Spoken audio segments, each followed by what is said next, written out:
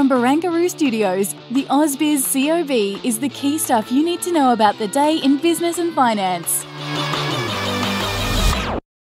All right, of course, it is time for the COB. In fact, let's of course have a look at where the market is tracking, up by around 0.2% there on the CIBO 200, the ASX 200, up by around 1/3%, 22 points, 8,097 as we kickstart the end of the trading day, I should say. I'm not sure why I just said kickstart. We're about to kickstart the weekend though, aren't we? Let's have a look as well in terms of what we've been seeing just overall in themes today on the market. Of course, we couldn't quite make it there in terms of what we saw with the overall momentum in the hopes to get towards a record, but we did see some really good moves coming through in gold players today.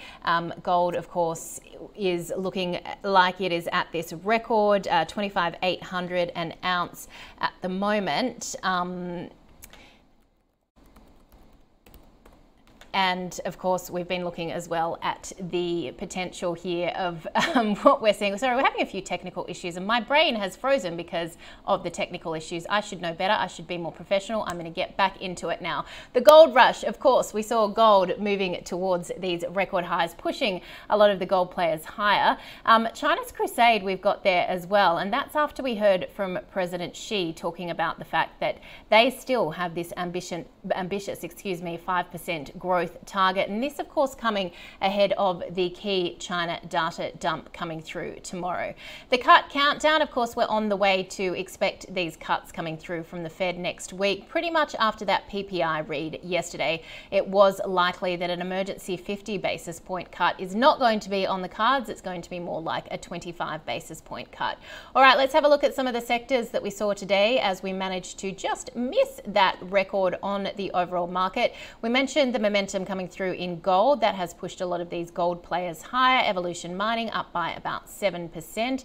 Also the miners today as well. BHP up by 2% there on the close. Fortescue looking good. It's really interesting when it fell around $16 earlier in the week. Quite a few guests I had said that looks like a buy. It looks like people were listening. Iron ore futures also rebounding back above $93 a tonne as well in Singapore. So Fortescue today having a good day, up by 4.2%.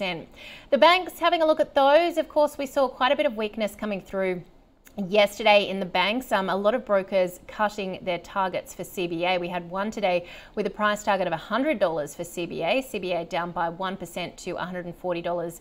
$141.54. But remember, this is the week as well that UBS said, you know, they prefer the banks over the miners. A quick look at some of the corporate stories as well. There wasn't much around today. We were following the toll road group Atlas Arteria. The company starting a compensation claim against France due to the French Constitutional Council. Namoi Cotton tracking higher. This after Singapore's Olam increased its bid from 70 cents to 75. And then, of course, it's just really been all about these gold players because, as we mentioned quite a few times now, gold hit a record high. Let's get his take. Save me, Jimmy, from myself. Jimmy Jang from Macquarie Capital. Your view on what has been another volatile week. Afternoon, Juliet. Yeah, very volatile. We got obviously, you know, we're just kind of a few days away from that FOMC meeting, and the possibility of the rate cut is obviously creating a lot of buzz in both Australia and also in the US market as well. Look, the anticipation for a rate cut, as you mentioned, is really intensified. So particularly kind of after the market suggested that the decision next week is still close call. One of the point that we've seen was a former New York Fed president, Bill Dudley, recently said that there's a strong case for a 50 basis point of reduction, which kind of moved that market expectation. So currently the chances for that 50 basis point rate cut is increased for 43%, up from that 28% early in the day. And you know, our market is kind of reacting to this speculation pretty interestingly. So the US dollar obviously seen under a lot of pressure, you know, dropping against the yen and the euro, and then the 2-year treasury yields fell below 3.6% as well. And as you mentioned, Juliet, the gold kind of surged to all-time high level. overall kind of indicating that a lot of investors are moving into the safer assets.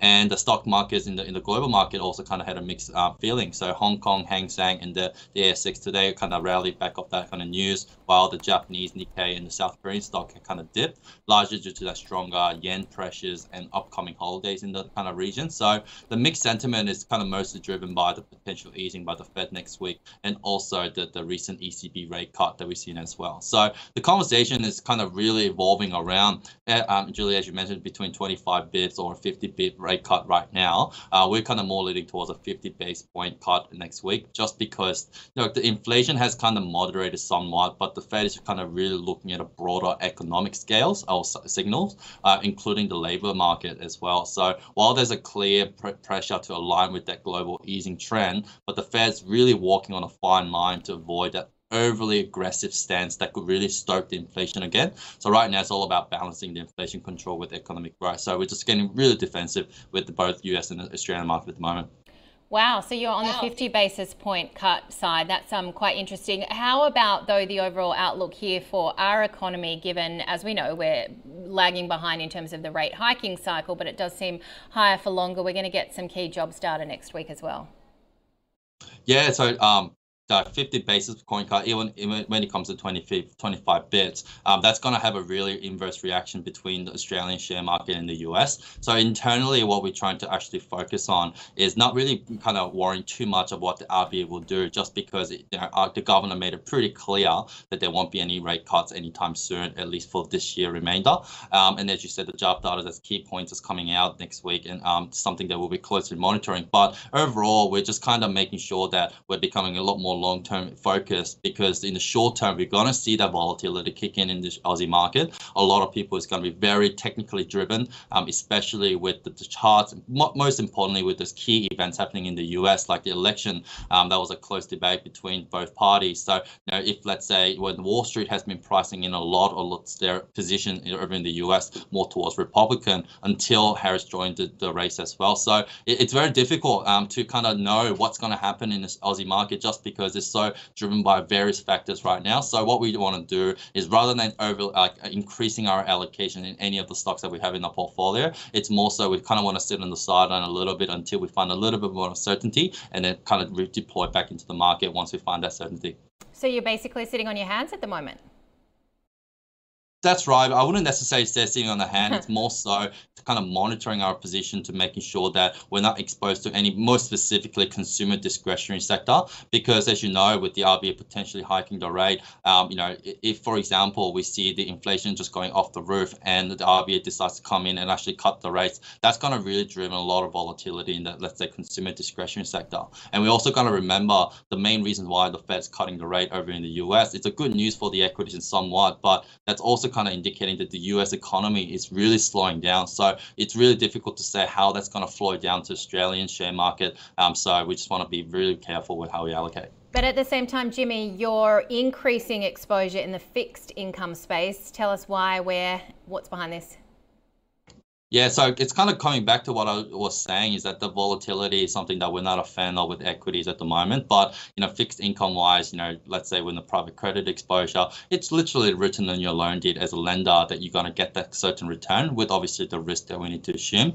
I've been kind of talking a little bit more about the private credit, but we recently made a decision to kind of allocate further into that fixed income in the listed market, which is an IPO that Metric is going at the moment. So Metric is going through the real estate multi-strategy fund that's going to be closing on the 25th, and we're making some allocation there right now. And one of the key points that we saw in the investor presentation that we particularly liked was that it gives an exposure to the investors access to that diversified portfolio of the commercial real estate investment, and that's both debt and equity. And what makes it unique for the Metric new fund is that it aims for a target return between 10 to 12% per annum. That is net of fees, and with the key focus on capital preservation, which is something that we really love here at Macquarie. So half of that portfolio is in the commercial real estate debt through one of their funds called MCP Real Estate Debt Fund, which has a pretty impressive yield of 11%, while the other half is through the commercial real estate equity via the Matrix Real Estate Equity Opportunities Fund,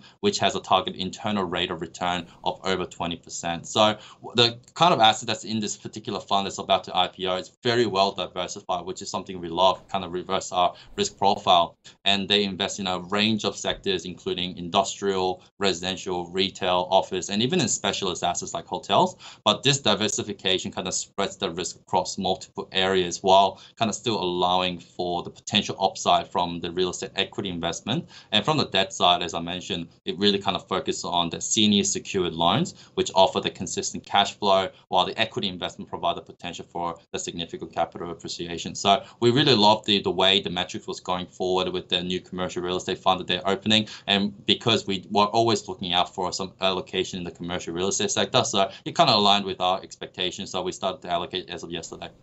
All right, Jimmy, have a great weekend. Thanks so much for joining us. Jimmy Jiang there from Macquarie. Pretty much the main story of the day was Metcash. I'm just going to bring that to you, what actually happened.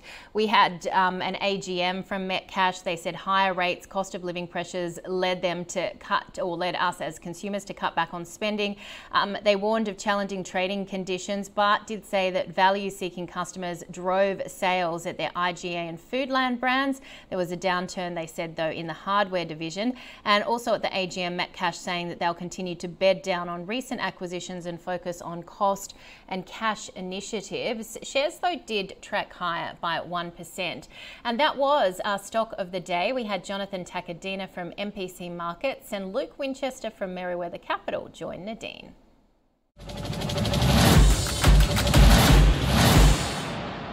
The main thing that I see is that Metcash is a range-bound stock. Okay, and the results have come out. Hey, there's nothing great about it. There's nothing terrible about it, but there's nothing that the market said, oh, fantastic, let's buy it up. And if you look at it, it's just been range bound all this time. The market's preferred the two leaders in the space, obviously the good old duopoly of Coles and Woolworths, and that's where the leaders are in this space. So the market's rewarded them, for no real logical reason. So unfortunately, that's I think it remains range bound, and so that's a hold for me on Metcash. That real defensive style business, food, hardware, liquor, three things that you'll always expect. Probably revenue growth in the low single digits, hopefully eke out a bit of margin growth on top of that, and report a good dividend as well. So Metcash is certainly giving you that aspect. If you're an investor who is ultra defensive, you want stability in your portfolio and that nice dividend. It's doing the job.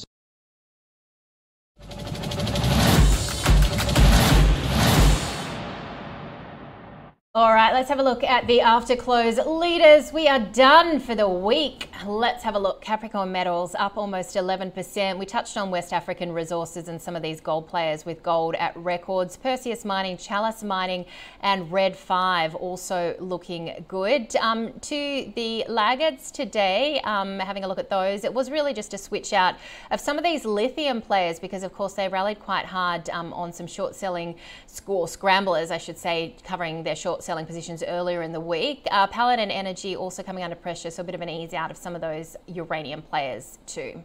In the small end of town, MedAdvisor had a good day, up 18%. Chalice Mining we touched on as well.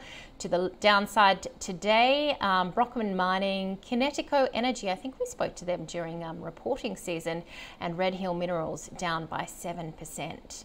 All right, what is happening this weekend? Well, it's all about the China data dump coming through tomorrow. We've got retail sales, production and investment. I think tonight there's a little bit of data in the US as well, export and import prices due, and the University of Michigan Consumer Sentiment Index as well. But of course, that China data, very key. Looking ahead next week, we've got a speech by the RBA Assistant Governor Brad Jones on Monday. The Thursday jobs data, I think at one point this week, maybe twice, I said that this was coming out this week. I was a week ahead of myself, so never wrong for long, as they say. And population growth for the March quarter as well. Globally, a big one. We've got the Fed rate decision. Now, interesting, Jimmy there talking about they're expecting potentially a 50 basis point cut. Nadine spoke to Jeffrey Treganza earlier this week from Vantage Markets, who doesn't expect any cut at all. So it's always interesting that people in the markets have very different views, and of course that's what makes this game, if you can call it a game. It's not a game really, but this industry fun. Japan, Bank of Japan policy rate decision. China 1 year, 5 year loan prime rates. I think they've got the 1 year MLF as well. And the Bank of England policy rate decision. Let's see where we've ended the day's trade. Certainly not the gains that we saw on the open, but hopefully we are tracking high. You never really know on a Friday whether the sellers are going to move in.